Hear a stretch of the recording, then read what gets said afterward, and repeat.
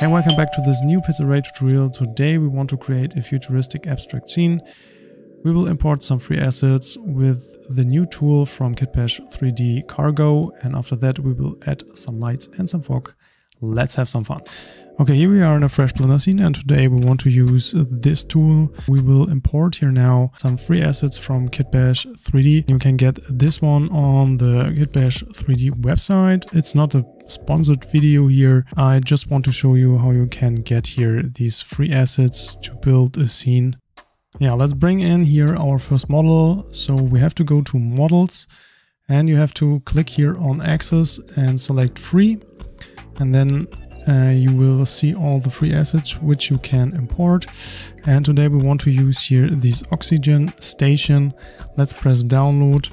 Yeah, after downloading we have to press import to bring this one into our scene. This one is imported here already. So when we are going here now to material preview, we can see that everything should be fine. So now we can see everything is textured here. Let's hop back and we want to use another asset, which is here, this one, the street light.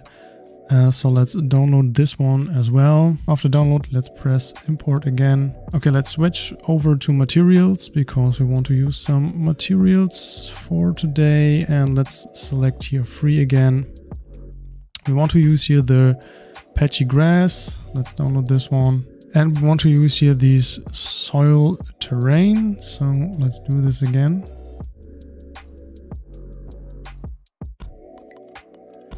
Now we have here the soil group thing, which has our material on it, and we need to import here this one, which we already downloaded. Now we have the stuff in our scene, which is the oxygen center, the street lights, and the two materials, which is grass, lawn, and soil ground. Let's select here the cube, which is already in the scene, and let's change the dimensions to 14 by 11 by 6.2. Let's put this a little bit down by pressing G and Z to something like this. And let's press 1 and go into edit mode. And now we want to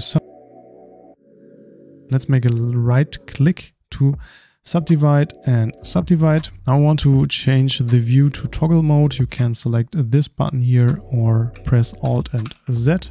So we will select all the points and not only the visible ones. Let's select these points here now. Press S to scale this a little bit down. Let's select these points. Do the same. This one here.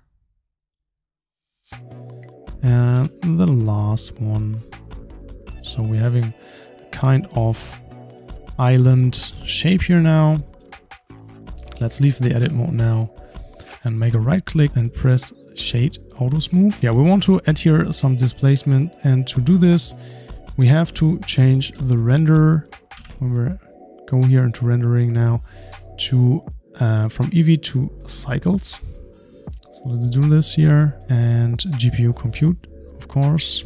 Okay, and now when we are going here into some shading, let's change this one here now to shade editor. And we want to kick off here this material, and we want to use here this soil ground. So let's search here for soil and select this one and change the color of the background a little bit to something whitish, so we can see a little bit more of what is going on. Okay, now we are seeing here our island stuff, and now we want to enable here the displacement, but we need a little bit more subdivision. So let's add here a subdivision surface and increase this here to 3 in both level, viewport, and rendering. And now we can go here into the material properties and into settings, and we want to change this one from displacement bump only to displacement and bump. Nothing happens. And that is because we have to increase here the displacement of our texture or material whatsoever. You have to find here this displacement node and change the scale to 0.5. Now we can see something is going on here, which is cool. But one thing is a little bit strange. We have here some displacement in our oxygen center. So let's bring this a little bit down by pressing G and Z. And let's go here into the edit mode. And we want to select now the upper faces. So let's press 3 or select this button here. And let's select the upper ones. Maybe let's leave the X-ray mode so we can select only the visible ones. So we want to select these plane here. Now we can scroll up here in the materials and press plus. We want to search now for the grass lawn. So let's go here and type in grass lawn. Now let's press assign. Now let's leave the edit mode by pressing tab, and we can see that there is some grass, which is cool, but a little bit too chunky here. We have to put all the orangey stuff here in one direction. So let's see. Now we want to pipe this to a texture setup, which is from the Node Wrangler plugin. If you don't have this here on the side, go to edit, preferences, and search for Wrangler. Enable this one. Now we can select this one and add a texture setup. Okay, let's select these here and let's make a cut here. Shift and the right mouse button. And now we can pipe the whole stuff here up. Oh god. Okay, the last one.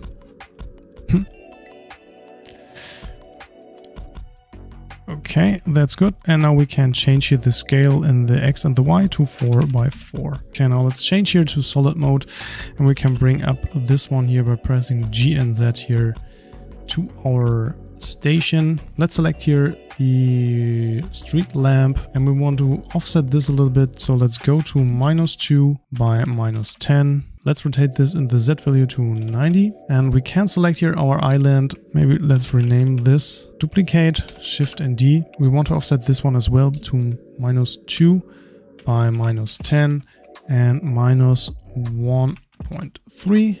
That's a little bit too big. So let's scale this one down by pressing Z. So this one will fit here under our light. Maybe let's scale this in the X, press S and X. Scale this a little bit.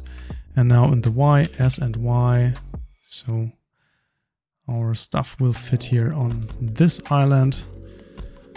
Okay, now when we are going back into render mode, this is looking cool for me. Now let's start with some lightning. I want to change here now the background back to black. As we can see now, the whole scene is lit by our light here, which we can turn off by the emission textures of the oxygen center. So maybe let's bring this a little bit up and select the billboard here, and let's go into the material properties and let's search here for the banner, BD banner C. And we want to go here now to the emission strength and crank this up to 20. Now that looks a little bit better here.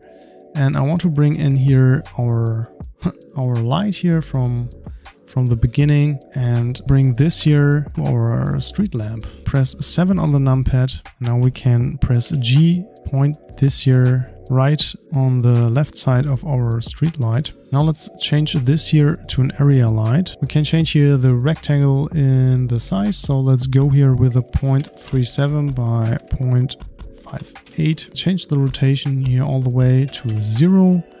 And I want to press G and Z here now to bring this here in this light. So this one will really shine here down, and maybe let's change the power to 500.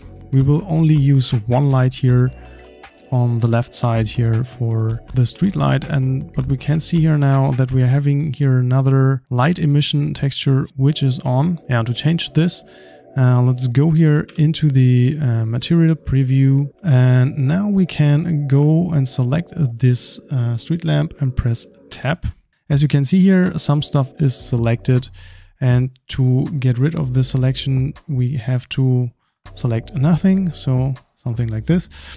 And now we have to search here for the light white and press select. Now we can see that these lights are selected now. Let's go into the X-ray mode here now.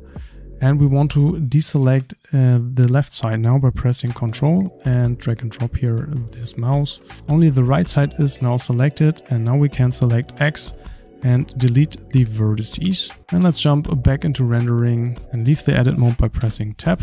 Okay, let's duplicate this light here. And we want to put this over here to the orangey light. Let's go to the 7 on the numpad, enable overlays, and want to put this here over to this light. And let's bring this up by pressing G and Z. And I want to rotate this a little bit. Maybe let's rotate this one here to something like this. And now we can change here the size again to 0.14 by 1.33. And let's put this a little bit over here. That will fit here. Now let's press G and Z to bring this a little bit more up. That will fit here. Yeah, and we want to change this one here now to an orangey light.